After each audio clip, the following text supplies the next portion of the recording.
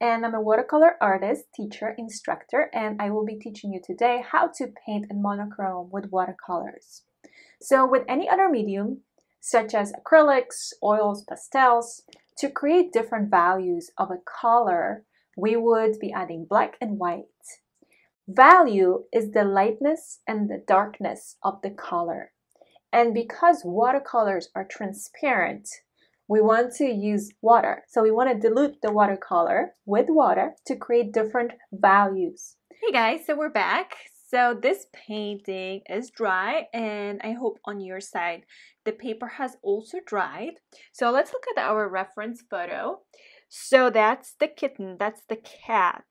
And comparing to the painting, like looking at the reference photo in the painting, what else do we need to do, right? So for sure we need to bring those darks. So we need to add a couple more layers over the kitten, the areas that are darker.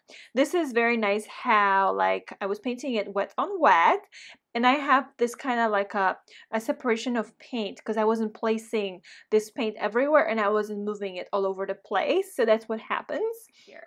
So I'm going to wet everywhere on the outside.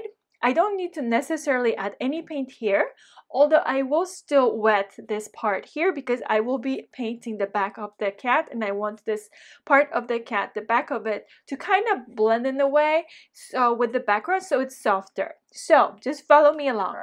And then going back towards the eye area, so I'm adding another layer, so building up the value and making it all darker. So whatever the areas on the horse that you see need to be darker.